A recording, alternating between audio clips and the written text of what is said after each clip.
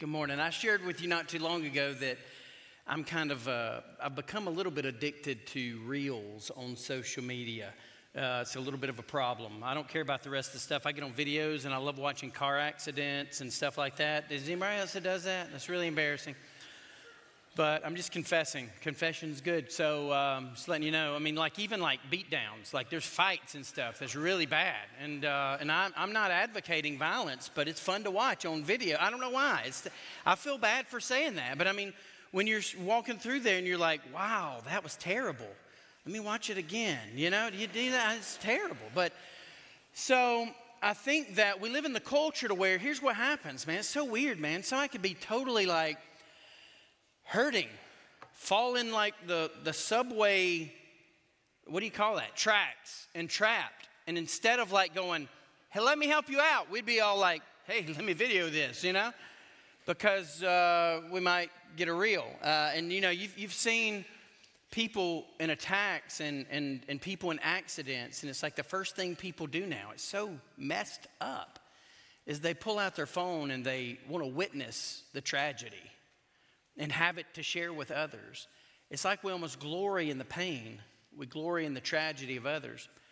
And so I'm going to open with this. The reason I'm going to share with you what I'm sharing with you today is because I'm not glorying in the tragedy. I don't want to feel like there are people living in a situation and a context that is bad.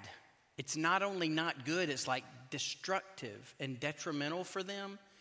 And me just pull out a phone and video it.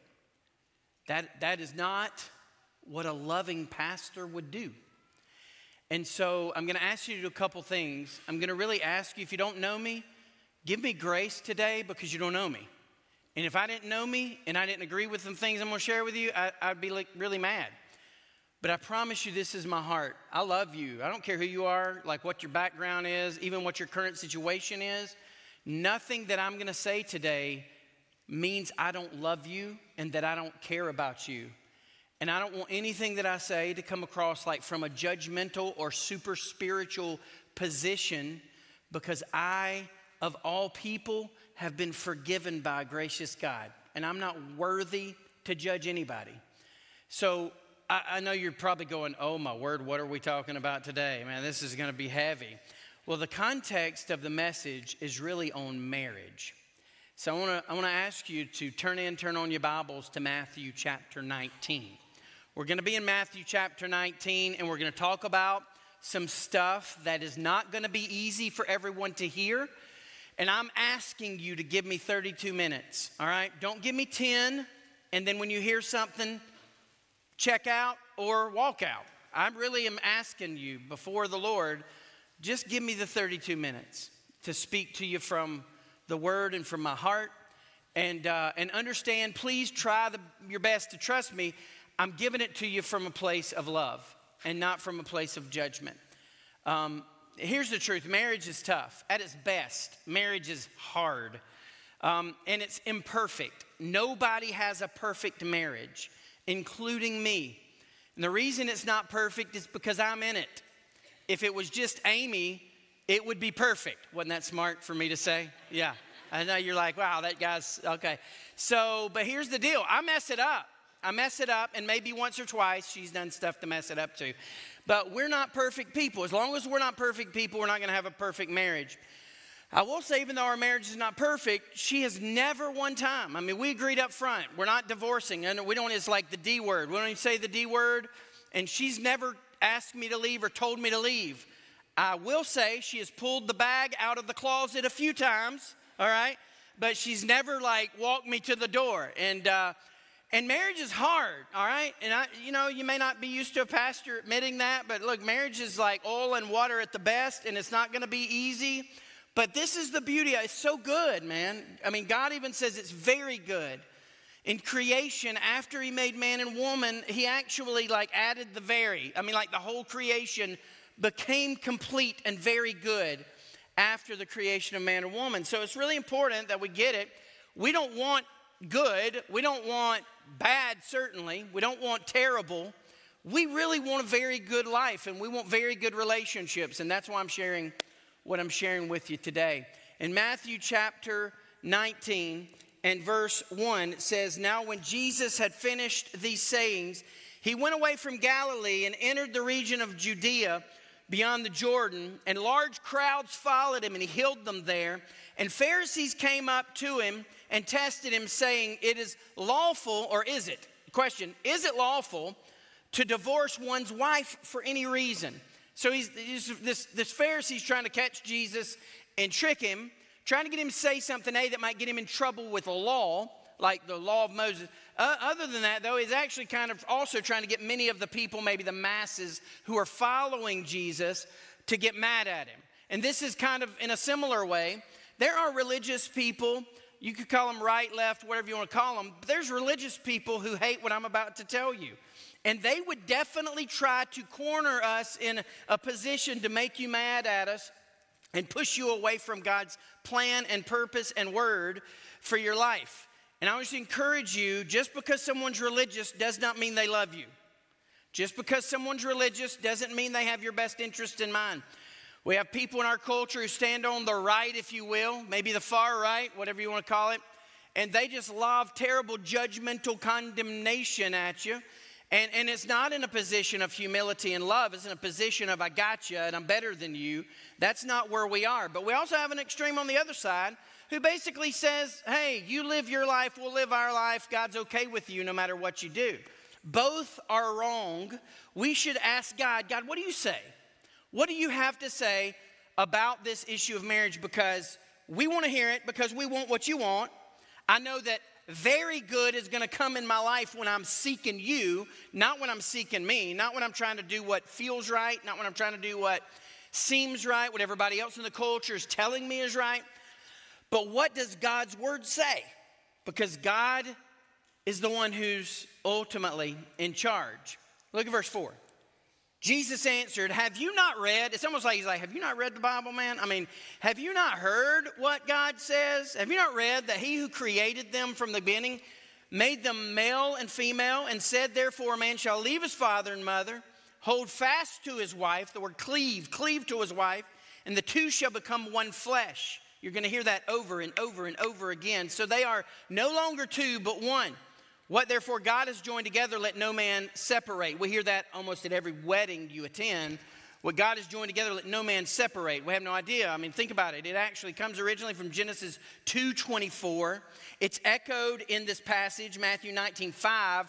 But then even again in Ephesians 5, which is like the chapter nobody wants to talk about because it's awkward. And a lot of stuff, by the way, we're going to talk about today is very culturally unacceptable. It's like not politically correct, and everybody's gonna woo, and just trust me, the most uncomfortable person in the room is me, because I'm saying it, all right? So, you know, I understand. Here's Ephesians 5, though. Paul says this whole, like, the two shall become one, but after he says that, he says something totally we get. He says, this is a profound mystery. No kidding, right? It's a profound mystery that a woman will put up with a man for a long time, right? That's for sure. And then in some cases, let's give grace, a man will put up with a woman. I mean, they're just literally made different. They're wired different. Men are sometimes less intelligent when it comes to understanding women. That sounds really insulting. I know for me, I miss it sometimes. I don't understand. I do feel like marriage is a complete mystery. And oftentimes we rush to emotional feelings. We rush to maybe the popular decisions or popular opinions of the day, instead of asking God, God, what would you have? This two becoming one, that's a profound mystery. Could you help me make it very good? We're going to talk about two ways, really specifically from God's word today, that I think we can really learn that. And here's the first. God has a design for marriage. It's a specific design. God has a design for marriage. And if you're single, you may be like, man, I'm not married, so this is irrelevant to me. Well, if you ever hope to be married, it's very important, all right? So take notes. But I would say even if you don't hope to be married, let's say that you feel like God has literally called you to singleness, and that is absolutely possible. God calls some people to singleness, and it's a very important calling. In fact, we're going to talk about. Some people are called to singleness simply because of certain temptations in their lives, and God actually doesn't remove the temptation in their lives, and so they literally are called to this singleness in order to please God. And so with that, we're going to understand what we mean by God's design. Genesis chapter 1, verse 27 says, so God created man in his own image. In the image of God, he created them, male and female. He created them. And so this should not be a controversial statement, but even reading that verse in our culture, in our society, you can already tell where we're going. And I'm sure some people are already getting uncomfortable because this is being videoed, all right? But it's super important for us not to run away from God's word and not to be ashamed of what it says, but to communicate it in love. And that's why I started the whole thing trying to tell you how much I love you, because my greatest intention is for you to hear the love of Jesus Christ and not some judgmental spirit today. It should not be a controversial statement to say that God has created humans in the image of God and then he made the man and woman. That's just scripture, but it's also just common sense. We know this to be true. This is logical. It's actually illogical to step outside of that creative order. And so with that, we see God established a clear created order or creation order.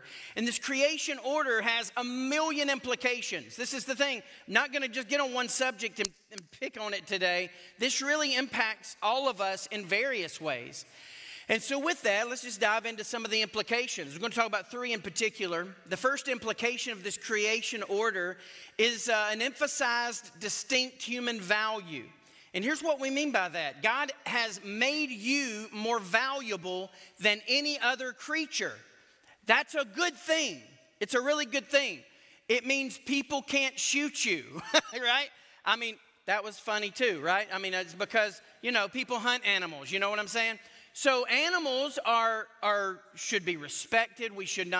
I don't believe we should abuse animals at all. God created them, and he created them for a purpose. Scripture's clear about that. But he gave us dominion over the animals. He gave us dominion over the earth. And so with that, humans are given an elevated level of value. This is not really a debated thing for people who believe the Bible. That's the way God intends it. It's called the imago Dei. He actually has made us in his image, and because humans are made in the image of God, we have a higher value than any other creature that is around us. How does that apply to marriage? Super important, because a lot of men might immediately try to start running to Ephesians 5 that we'll visit later. They start pointing to one or two scriptures, and they might use that as some kind of support for being a dictatorial jerk to their wife. There is no spiritual excuse for an emotional or verbal or physical abuse of your wife. None. Don't try to use God as an excuse for your evil actions if you're abusive, all right? And look, if you walk out on that, man, that's pretty embarrassing. That'd be bad, right? Because when you throw a rock in a pack of dogs and one of them barks, you know who got hit, amen? I'm not saying you're dogs. I'm just making an illustration. I'm trying to help you understand what I'm saying. So we understand that we're not talking about that. Here's the thing. Husband and wife, equal value in the creative order in the sense that they're both made in the image of God. So why should a man not, or why can a woman not abuse her husband? You may say, well, that never happens. Yes, it does, believe it or not. I mean, there are women who take their man out and by the woodshed, just whoop him, man. It's true, all right? And that's not okay. It's not okay for either of us to be physically, verbally, or emotionally abusive to one another. It's not acceptable. The reason why is because we're both made in the image of God. There's an elevated level of value that's emphasized in Scripture, and this is part of the distinction of the creative order of God. Secondly, there's also an established, distinct human identity. It's not just about the value of human beings, but there is a very distinct, a strong distinction in human identity here in the passage and repeated throughout Scripture, male and female. This is inescapable. We can't run from this. As Christians, we don't try to excuse it. We don't try to explain it away. we should not be really worried about it. But it's in our culture such a firestorm waiting to happen. But this includes biological designation and spiritual roles in the family. There's no way to escape this. And in our culture, here's the problem. We're so afraid of being unliked. We're so afraid of being unfriended that we actually have kind of like, it's almost like that Homer Simpson thing. You ever seen him where he backs into the bushes and it just kind of, we're just like, we leave the conversation that's awkward. We leave the conversation because we're afraid of how people may respond when we speak the truth. And so as a result, no one speaks the truth. And in the absence of truth, we're just walking around with a lot of fallacy. But here's what we understand. Oftentimes, it's what we want to hear the least that we need to hear the most. It's what we want to hear the least that we need to hear the most. And so today, as we talk about God's established order in creation, we're talking about a distinct human value. We're talking about a distinct human identity. And this carries a lot of specific application with it. But then thirdly, it expressed a demonstration of human relationship with God. And so because of the creation order, we see that our relationships, in particular relationships with man and woman, husband and wife, are to be a picture of, a snapshot of, a demonstration of our relationship to God. That's just a natural implication that comes from Scripture that will help us understand why it's important that we don't try to redesign or redefine what God intended in the creative order. And so with that, we understand that marriage is an earthly image of His divine plan. Marriage is an earthly snapshot of God's divine plan and order for the world. So God's creative order is not complicated. It's actually kind of easy, but that does not mean we don't manage to mess it up. We all have managed to mess it up. God's expectations of us, oftentimes we neglect, and this is why I can stand confidently and tell you that I'm no better than anyone else regardless. But we often set ourselves up for failure. We try to actually please God on our own terms. We try to be man or woman of God without actually allowing God to define the terms. We want to actually do our own deal. And this is a weird illustration, but it's almost football season, so I tried to think of a football one. So it's like a wide receiver trying to play with his hands chained behind his back. You know, he could totally dress out. He could look the part. He could actually run the pattern, man. You could, with your hands chained behind your back, you could still run the route. You could do it, but when they throw the ball, unless you got a big mouth, you're not catching it, right? It's not going to happen. Why? Because you're debilitated. You got good intentions, mainly, maybe, but you don't have excellent execution. You don't have the ability to execute correctly because you've debilitated yourself by redesigning how you function. And so, and somebody could actually stand on the side and say, hey, let me take those chains off your hands. And you could be like, no, I'm good, man. I'm going to run the route. I can do this. I can do it. And that's what it looks like when we do things that depart from God's plan. I'm going to give you two examples that are super uncomfortable. I'm just going to totally be upfront with you. They're uncomfortable for me to say, going to be uncomfortable for some people to hear, but I want you to hear them in love, all right? Two examples really show this kind of example where there can be people, I want you to hear this, there can be people who genuinely love Jesus and want to please Him. And they express this desire. I have talked to these people, all right? These kinds of people genuinely want to please God with their lives. They desire to follow Jesus and surrender to Him. But they somehow have compartmentalized certain parts of their life to where, for example, they live together before they're married. Oh, he just said that. Did you hear what he said? Y'all can laugh at that, all right? Because here's the thing. I know it's super awkward. It's super awkward, and it's why nobody wants to talk about it. But just because we do something doesn't mean we shouldn't speak to it. Just because something's difficult for us to hear doesn't mean it's not what we need to hear. And it doesn't mean God's grace isn't sufficient. It doesn't mean that God can't still use us. But again, I'm not going to pick up my iPhone and video you for a reel later. I want to tell you the truth, and I want to help you. I want to try to help you find God's very good plan for your life. I don't want you to settle for less than God's best. And so that's one example that I know is super tough, but it's one that I think is very common in our day. And I'm going to say this because I think it's relevant, and it's, again, something that may be irrelevant to your specific case. But if we love each other and we're not married, if we love each other and we know for a fact that we're going to spend the rest of our lives together, let me just encourage you to commit. I mean, I'm just loving you by saying, prove it. Prove it. I know it's super normal now. I would say this is not an exaggeration. I wish it was, but over half, this is why I feel awkward talking about it. Over half, maybe 3/4 of the people that I meet with in premarital counseling are living together. And that may shock you. If it doesn't shock you, it should. Because it's not God's design. It's not God's best. Listen, teenagers, it's not very good. All right? I know that you could do it, and you may be like, oh, it's like a test run. God forbid that's how you look at marriage.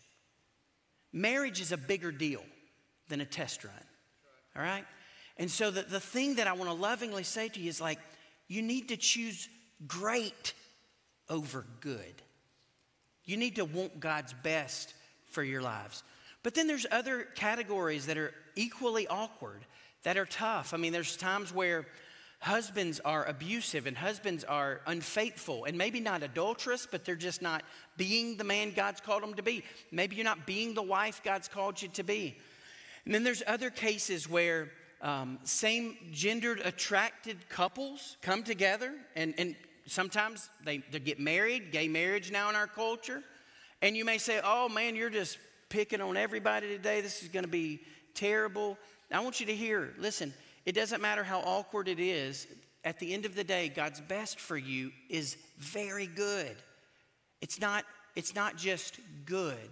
And I know sometimes it's really hard to embrace what's great because it means we have to actually temporarily leave behind something we actually think is what we want more.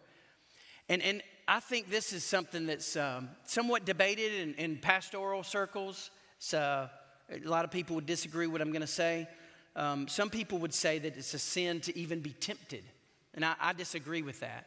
Some people would say, well, Wayne, it's a sin if you have tendencies toward same-sex attraction. I disagree. That's like saying if you're an alcoholic that it's a sin to be drawn to alcohol. Well, that's not true.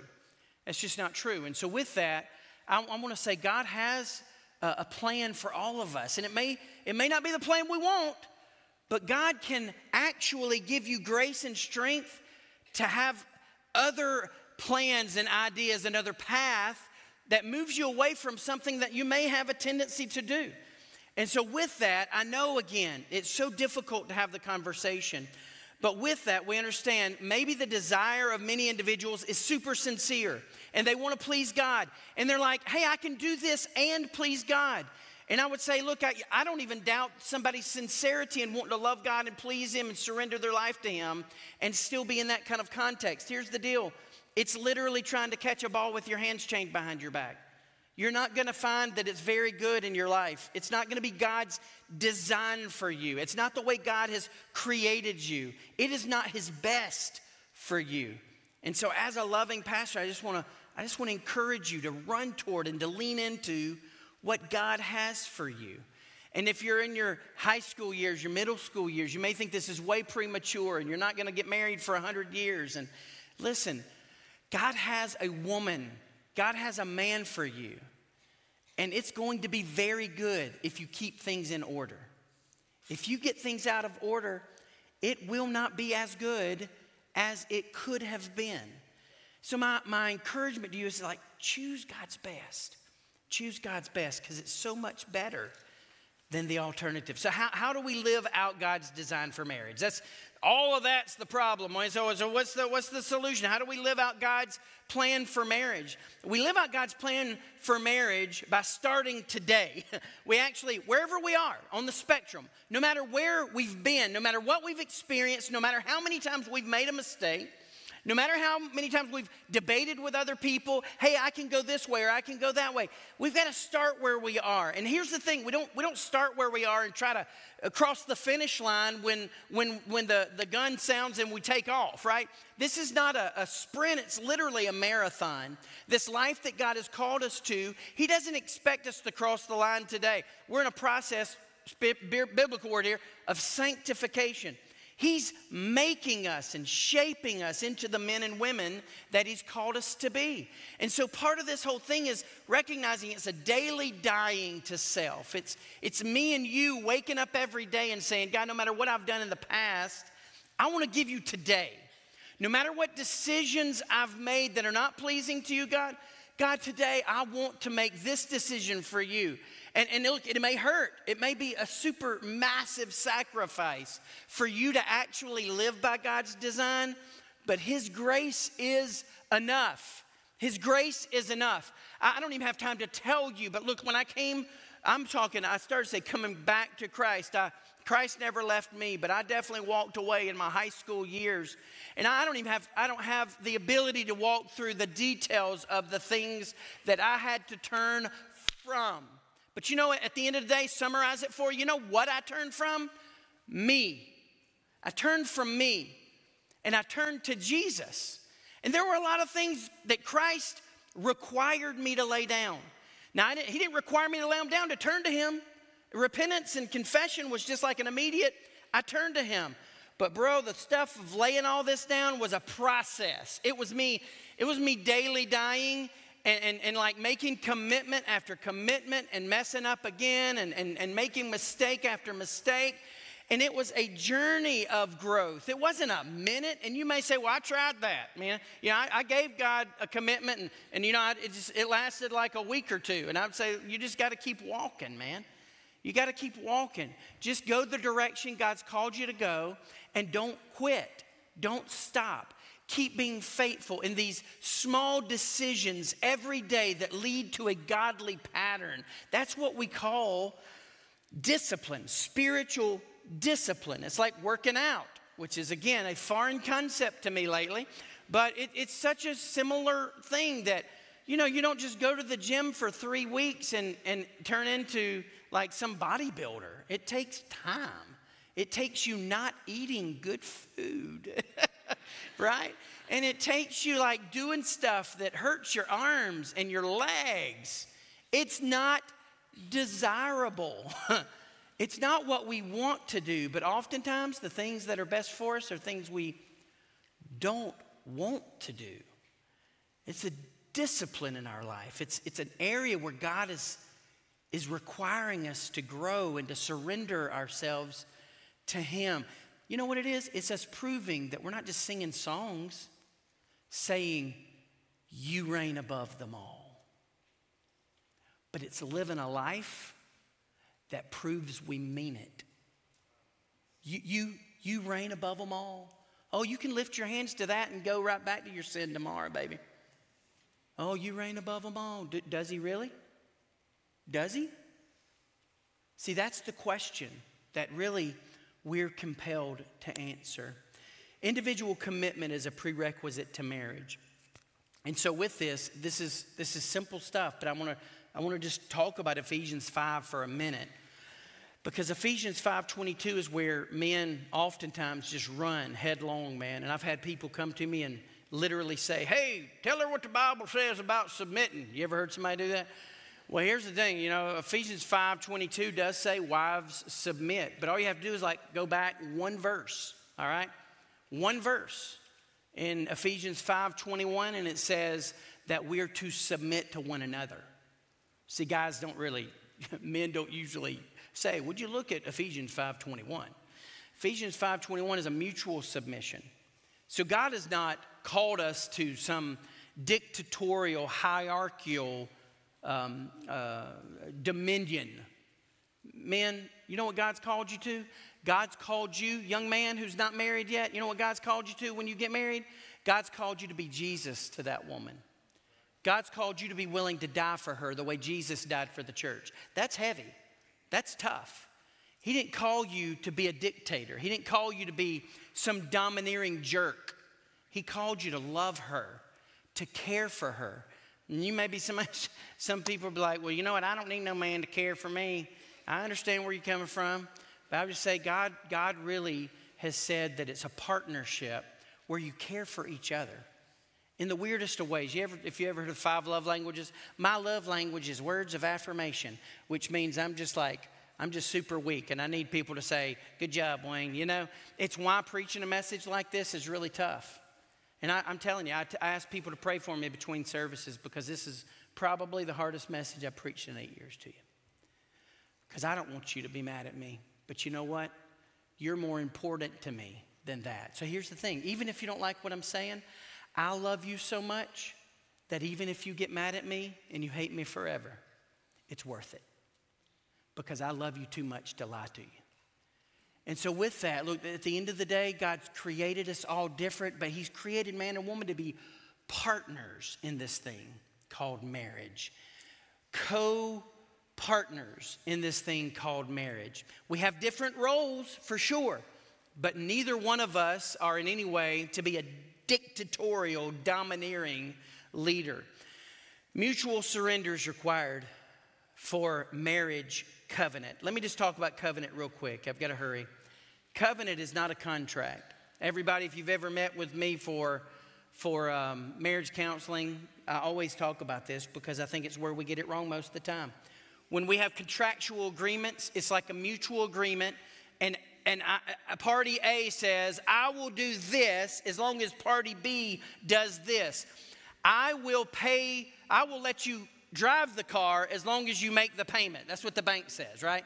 I'll let you live in the house as long as you make the payment. That's a mortgage contract. Contractual agreements are conditional. Like I will do A as long as you do B. Marriage is not a contract. Marriage is not a contract. If you have a contractual approach to marriage, quit. Because here's the thing. You're going to find plenty of opportunities, plenty of excuses to walk away. Your husband is going to absolutely mess up. He's not going to always get it right. Your wife is not going to always look the way she looks today. I just can't believe he said that. That really offends me right there. I can't believe it. I can't believe it. I weigh 30 pounds more than I did when we got married, man. And it's not muscle.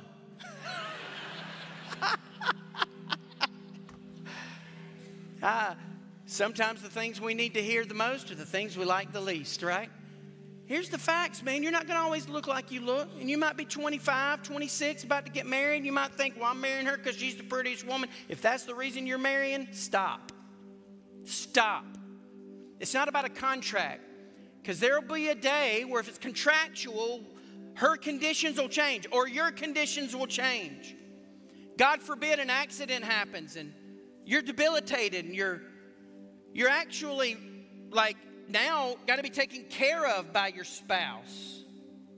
You see, that's why you say for better, for worse, for richer, for poorer. Marriage is not a contract, man. It's a covenant. It's a covenant. And the example we have of a covenant from God is that Jesus loved you when you didn't deserve it. Romans 5:8. God demonstrated His love for Wayne, and that while Wayne was a worthless sinner, He died for me. He didn't wait for me to be good enough or good looking enough or rich enough. God loved me in spite of my imperfection, and Jesus died for me. And that's the love that God calls you to have for each other. To love each other in covenant relationship. Not a relationship based on how good you feel or how much you're getting your way or how good he or she looks after 10 years. No, here's the covenant relationship is geared more toward how good does God look in your marriage? You know, how much is He being lifted up? How much do people see Him in you? Because really that's the desire. We've been talking about design. God's desire for marriage is that people see him in you. That's simple. That people see him in you. You may say, well, I don't really understand how that's possible. How can people see God in me? Well, Ephesians 5 talks about, again, the picture of marriage is like Jesus and the church, husband and wife, willing to die, love, respect. There's all of this in chapter 5 of Ephesians. At the end of the day, the whole purpose for that is so that the world would see in your marriage that God is glorified. That you are not basing your love for your wife or your husband on looks, on money, on even, how can I say it, emotional attachment, intimate attachment. All that stuff is stuff that God made that is wonderful, and it's bonuses for married couples. But listen to this. At the end of the day, is your marriage bringing honor and glory to God? You know when your marriage will bring honor and glory to God is when all of that fades away and you still love that woman. When all of that's gone and the guy weighs 400 pounds, you still love him. You still care about him. Even in his imperfections, even in his disappointments, even in her inability to be what your flesh and your weird, twisted mind longs for, you yield your desires for a God that's bigger than them. And that applies to all of us. Living together, same-sex marriage, all of that. It's all about, is he greater than what our flesh longs for? It's so difficult. But listen, here's the truth. God has a design and a desire for you and your family. We have to stop trying to redesign our lives around our own desire, because his desires for us, his design for us is very good. We've got to stop looking out for what's good and choose what's best, what God has in store for us, his design and his desire. Man, here's the truth. And it's every week, man, every week. I know this is more of a controversial message, and I want you to hear my heart and my love, but every week we could pull out our phone and, look at, they're in that sin, they're in that sin. Look at them, they're just making a mess of their lives. I'm reaching out a hand, and I'm trying to pull you out of the tracks, because God's plan is better than yours. Lord, we love you. I thank you for your word. It's so good. God, I remember over 2 decades ago when I would have heard a message this confrontational and probably gotten really mad.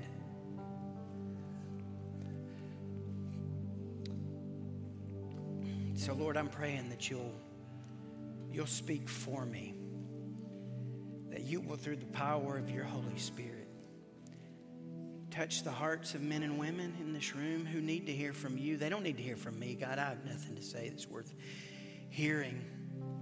But I know this, the words that I heard you speak all those years ago changed my life. God, I've never been the same. It wrecked me. You just absolutely turned my life upside down, and I'm so much better for it, God. You gave me something that's very good.